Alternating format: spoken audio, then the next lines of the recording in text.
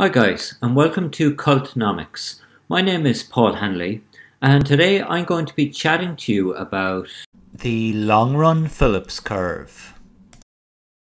In this video we will examine the long-run Phillips curve, sometimes called the accelerationist theory of inflation. In order to do this, we're going to start out with a diagram here on the right hand side, which is very similar to the short-run Phillips curve, having up here an inflation rate on the y-axis and the unemployment rate down here on the x-axis. Now we're going to introduce a couple of new concepts here.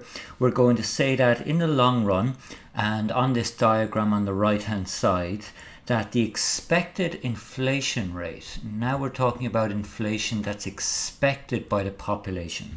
So the expected inflation rate is equal to 0, and this is the exact same as actual inflation. So expected and actual are the exact same thing. We are also going to introduce the concept of the natural rate of unemployment.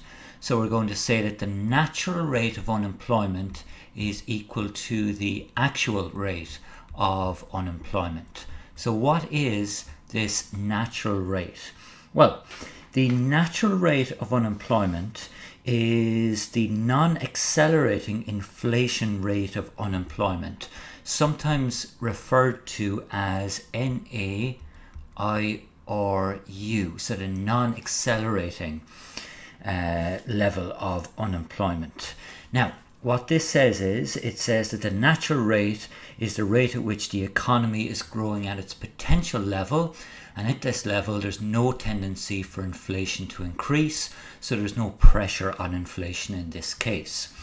Okay, so previously what we have seen is that there was a trade-off in the short run between the inflation rate, which could reduce, and then unemployment would increase. So a natural trade-off over here. In the long run, we say that there is no trade-off between inflation and unemployment. And in order to show this, what we're going to have to describe is something that happened in the 1970s. And during the 1970s, there was a particular period in macroeconomic history whereby there was something called stagflation. And stagflation just means that there is a rise in inflation and the economy in terms of growth is decreasing. So GDP is falling and inflation is rising at the same time. So we have two opposing factors happening. So with stagflation, this tended to break down the Phillips curve because it showed that there wasn't any trade-off between inflation and unemployment at this time. As inflation was going up, unemployment was also going up. So it showed a positive relationship between both. Two economists, Friedman and Phillips, came up with a theory to explain this. And what they suggested was two things. Number one, they suggested that we should introduce into the model something called price expectations. So number one change to the model is price expectations here. So what do we mean by these price expectations? Well, what we mean is the following. We mean that in terms of price expectations, we say that workers take into account what they expect the inflation rate to be, and they'll base their wage demands on this. So, for example, if the inflation rate is expected to change, well, what we should have is a change in the wage rate as well, because workers will demand higher wages. And this in turn, even if inflation wasn't a change, this in turn will cause inflation to change. So if inflation expectations were to rise, this would mean that wages would tend to rise as well, which would mean that inflation would also rise. So price expectations is a key new feature of our model here.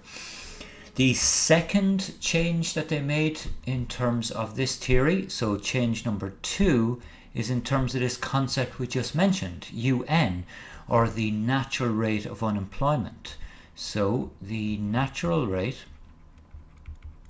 of unemployment is a key concept, And what we are going to say is, so where the actual rate of unemployment UT is greater than the natural rate of unemployment, what this tends to do is put downward pressure on wages, and that puts downward pressure on the inflation rate.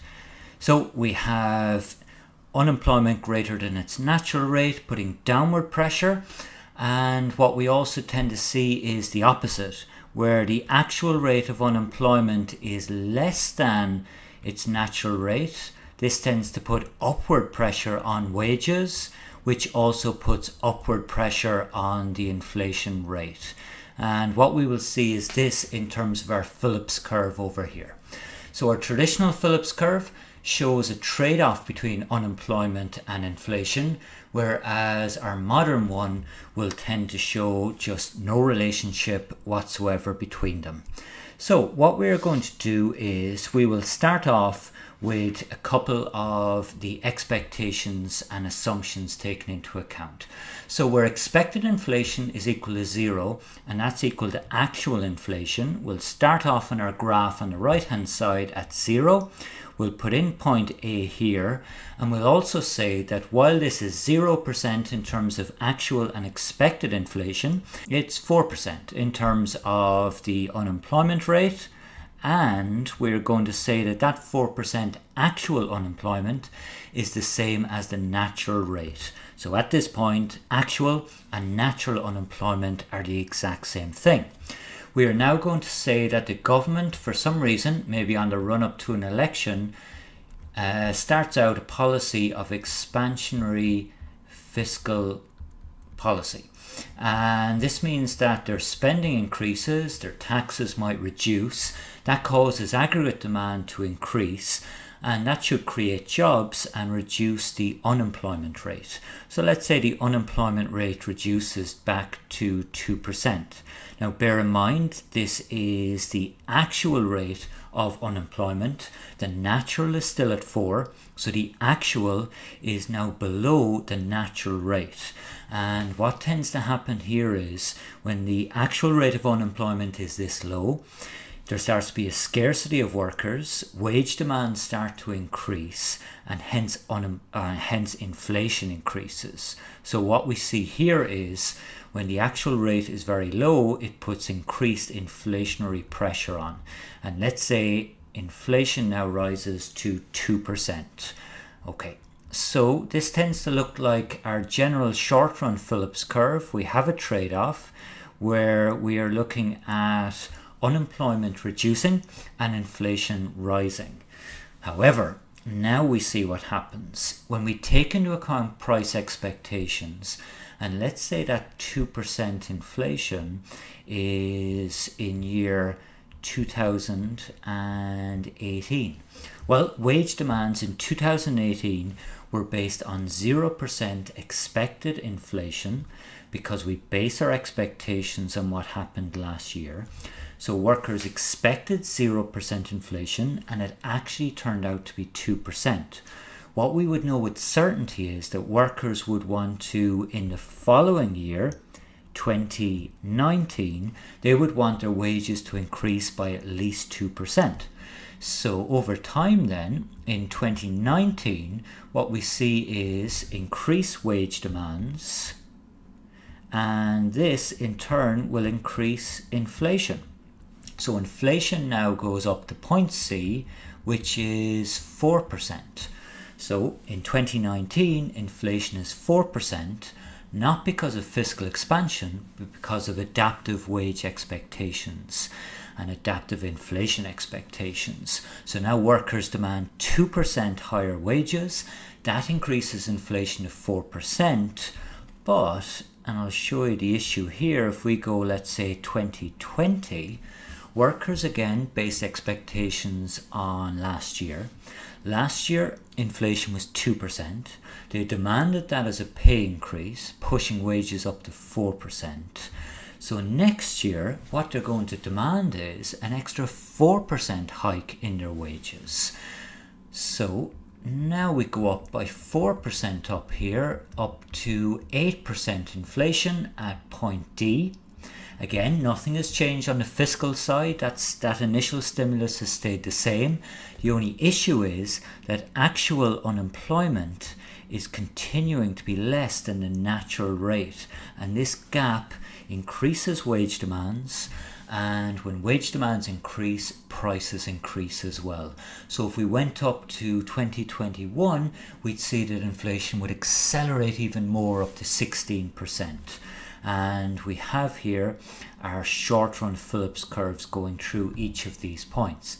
But in the long run, we can see that inflation is accelerating. The only way to reduce this is to bring actual unemployment back to its natural rate, which would involve, for example, contractionary fiscal policy by the government, or maybe contractionary monetary policy. And what this would do is reduce demand in the economy.